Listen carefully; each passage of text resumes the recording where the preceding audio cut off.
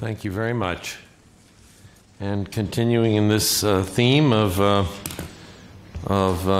health officials, George Walton, who is on the Board of Directors and Vice Chair of the Public Policy Committee of the National Coalition of STD Directors, and his day job is STD Program Manager at the Iowa Department of Public Health. Thank you very much for the opportunity to speak today. Yes, I am here representing NCSD, the National Coalition of STD Directors, and it's an organization that supports STD programs across the United States, including state governmental agencies, cities, and a few territories. Much of the content that you'll see here are things that we've talked about at NCSD through our various committees. With the rise of more attention to this issue, in particular bringing up the federal STI plan, we've really thought through these things, so I think you'll see some commonalities here from some of the other presentations that you've heard thus far.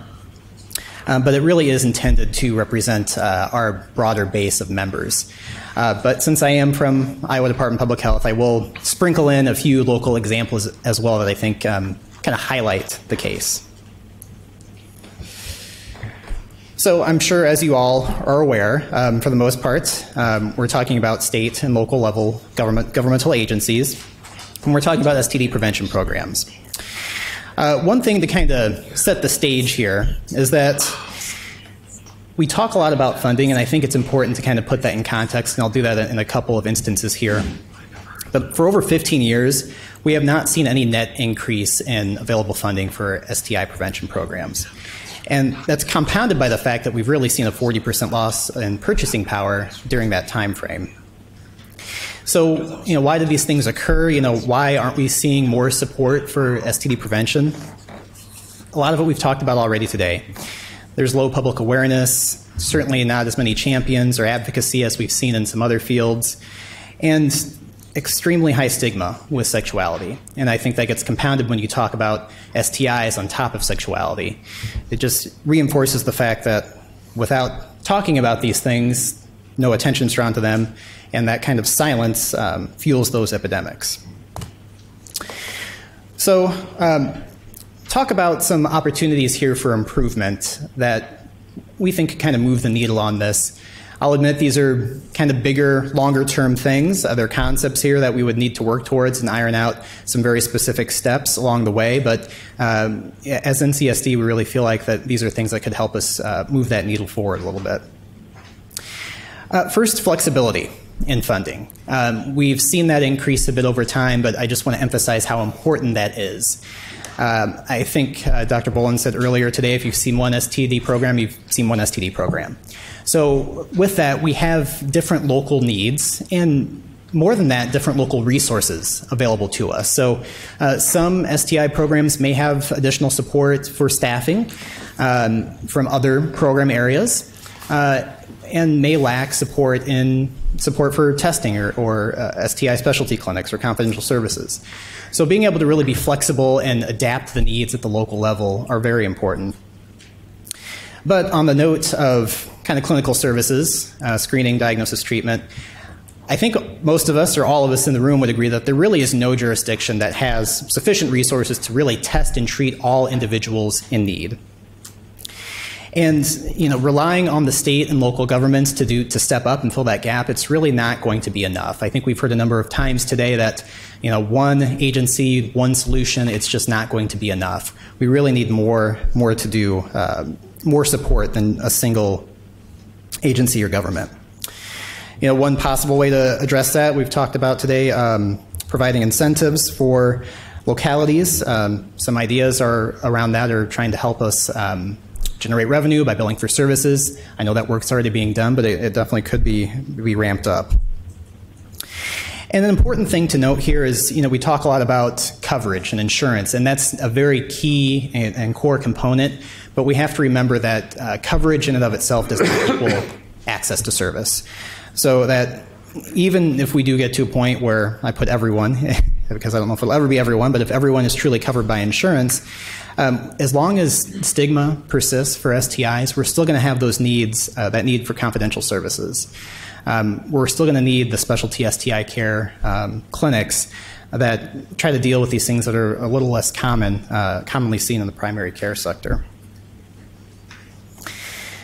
And we have estimates out there, but we really need a complete, comprehensive, honest cost estimates for what it's really going to take to turn the tide on STIs in this country.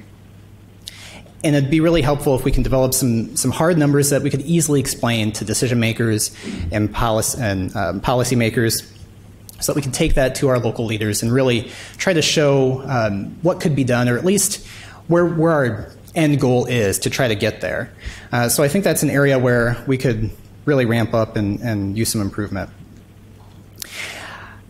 I said I'd sprinkle in a little bit of Iowa, so this is just one example, and I'll explain this briefly, but it is one example, but I think this is a picture that you would see in many jurisdictions across the United States. So I just took our federal funding for STIs from 2013 to 2018 in the bars here, and then the line is our gonorrhea cases. So I mean, I could have done this for syphilis, I could have done this for chlamydia. You'd see something similar. I chose gonorrhea because, you know, in Iowa and a lot of the U.S., we've seen pretty steep increases lately, and in Iowa, steeper increases for this particular infection. But moreover, you know, when we're trying to prioritize what we're doing, working more with syphilis, working more with HIV, it's quite frankly at the expense of gonorrhea because we only have so much manpower, so many resources. So this is one that, you know, concerns me, that maybe doesn't get highlighted quite as much because of those competing priorities. And the fact that, you know, we are seeing more co-infection around HIV.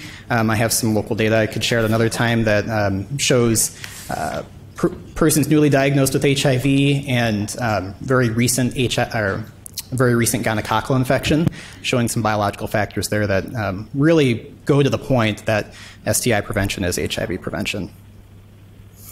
I'm going to touch on biomedical.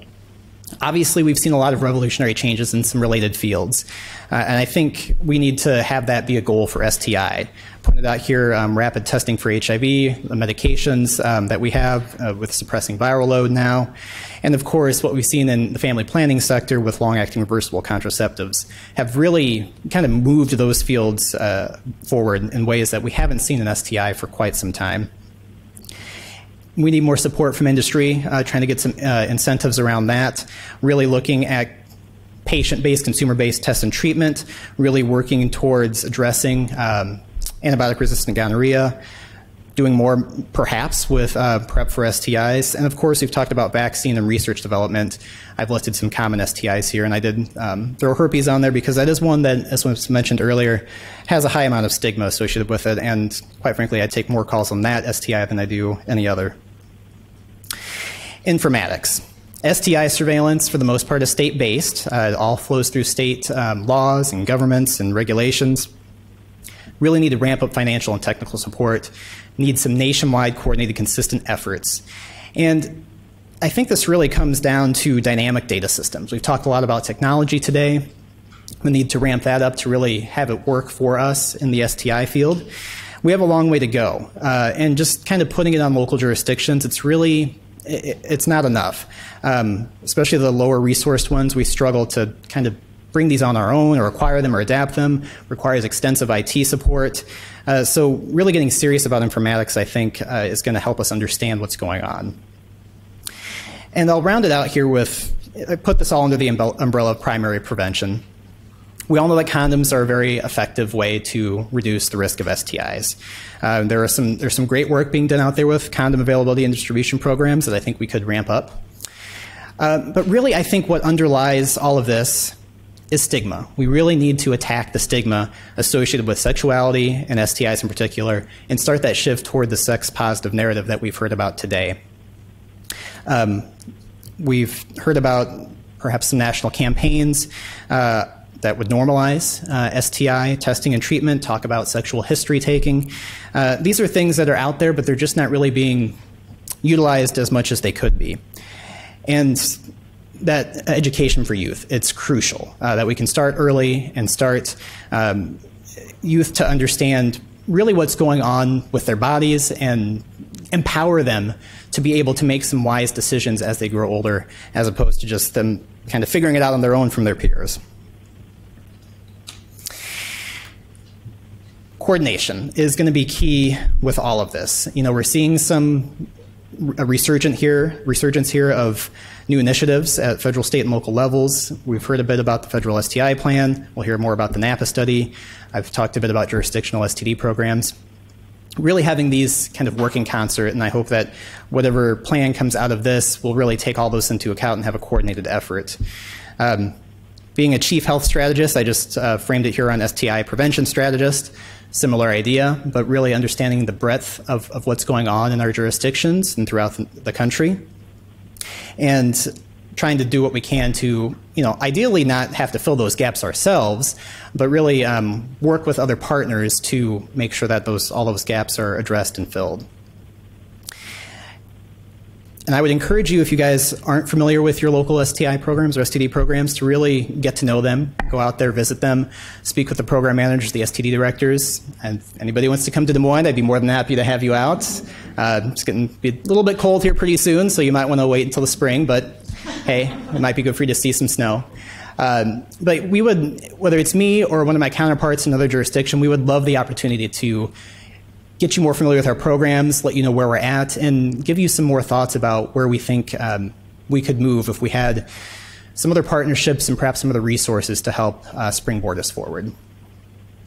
And so, thank you very much.